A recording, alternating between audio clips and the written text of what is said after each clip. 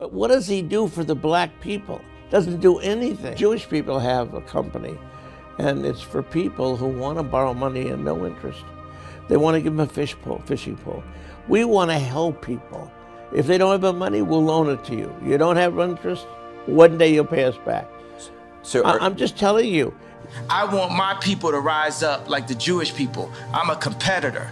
I'm jealous of the fact of how they stay with their wives. I'm jealous of the fact of how they do business together. I'm jealous of the fact of how they read their contracts and understand their contracts. I must mention from the start that this video is for sober minds only. All comments are welcome, but please remember that we are here to educate as well as build each other. I'm saying this because whenever I talk about accountability for black people, many of my brothers and sisters attack me. They don't want me to talk about how we made things worse for ourselves. The sad thing is that even Kanye received backlash when he tried to stretch this point about black people not taking accountability for our mistakes. But the truth of the matter is, we black people should take our share of the blame too. I am aware that historical injustices such as slavery, segregation and discriminatory practices have left lasting impacts on our communities. I know that access to quality education is a critical determinant of economic success, but unfortunately it wasn't easy for us to access that education in the past. I am aware that employment discrimination and wealth inequality are two dishes that we often got served in the past.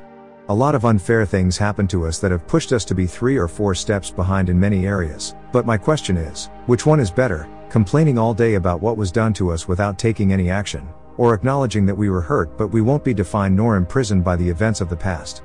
Kanye's message has always been that we should take a bold step to free ourselves and build our communities like the other groups. We shouldn't wait for anyone to come help us because no one will.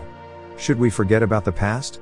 No, but that should only be a bunch of memories to help us identify who the devil is. We have enough billionaires that can help us build generational wealth for our communities. We have enough intelligent people that can help us unlock the gates of wealth. Black people have everything but togetherness. What a shame. My message is, please, let's start practicing what Donald Sterling preached about the Jewish people. It's not a crime to learn from others. We are not the first nor the last group to be found in this state. We shouldn't let negativity define us. We are better than this, and we shall overcome it.